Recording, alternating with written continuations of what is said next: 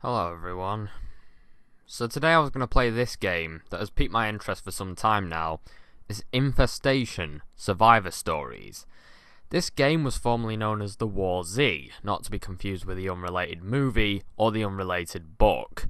From what I gather, the creators of the movie actually requested the name change, as this sounded like the game of the movie to some people. To be honest, I think this is a little bit harsh. Not to stick up for the fuckwits who actually made this game, Hammer or OP Productions or whatever the fuck they call themselves these days, but War Z is a pretty generic title in my opinion. I could imagine a lot of things ending up with that name, like pinball machines or something that just aren't feeling very imaginative.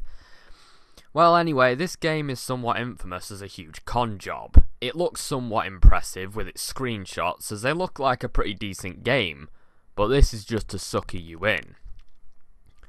From what I've heard, this game is a nightmare to play. You're unfairly punished for getting killed by having to wait up to 24 hours to respawn, and many users have even complained about being randomly banned by broken-ass moderation systems. Now, this is only a rumour, of course. I mean, I have no real proof of this, other than a couple of Steam reviews, which is why I bought this game to play for myself. I thought it would make an interesting episode of Curiosity's sake. Ha! Yeah. Right.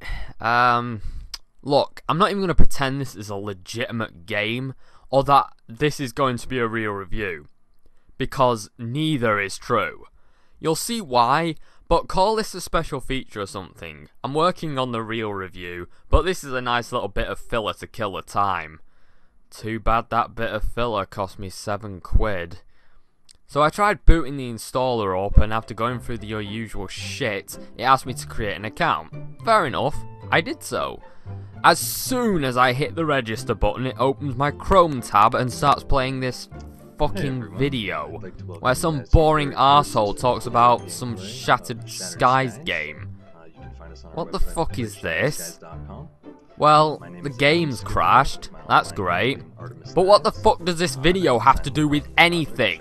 I guess they wanted a chance to plug their shitty game. Well, plug away, my friends. Here's a free plug for Falling Skies, or whatever the fuck that fucking game's called, on a video explaining how one of their other games doesn't even fucking work. Great advertising that is. Was it worth it?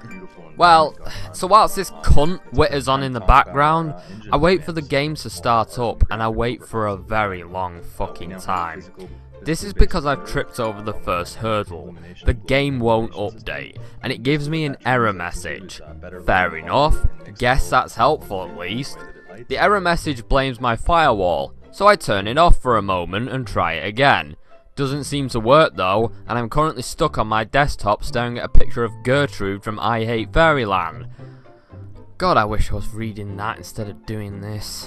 So I Google around a bit and I find a thread where someone basically tells me that if I get this error, I'm far past fucked. Great. I did find a few foreign language tutorials on how to fix this broken piece of shit. One even looked promising and gave me some questionable software that should help me fix it. I tried installing it and it crashed. Fucking great.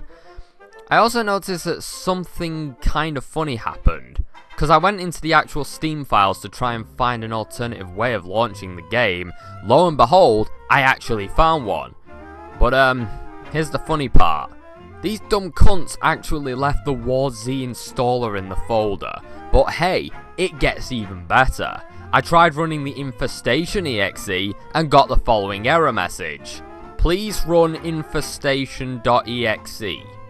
I did? Oh! It must mean the War Z Infestation exe. Silly me. I should have read the instructions and then did the opposite of what they said. That works everywhere else, right? There's a lot of history behind this game. As I said, it's quite controversial, because it's a fucking con job. It receives so many complaints on launch. In fact, some people dedicated entire YouTube sagas to how shitty this game is. My favourite of them all is Rhino Crunch, who was like the frontrunner of the campaign against the people who made this game. I like him because he actually went down to their studio, all pumped up, fired, ready to get the piece of his mind and throw it at these pricks. But then he came back with a change of heart. Like, a very big change of heart. Like, he had a very good incentive. My guess is that he was either paid off with a very fat paycheck or threatened with legal action.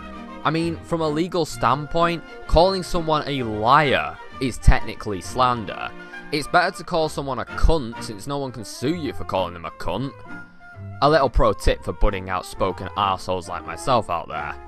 So where does this leave me and this game? In all honesty, I'm not too sure. I mean, I'm too tired to get angry about this piece of shit, and I'm too busy with Curiosity's Sake Episode 8 to give a shit about this game anymore.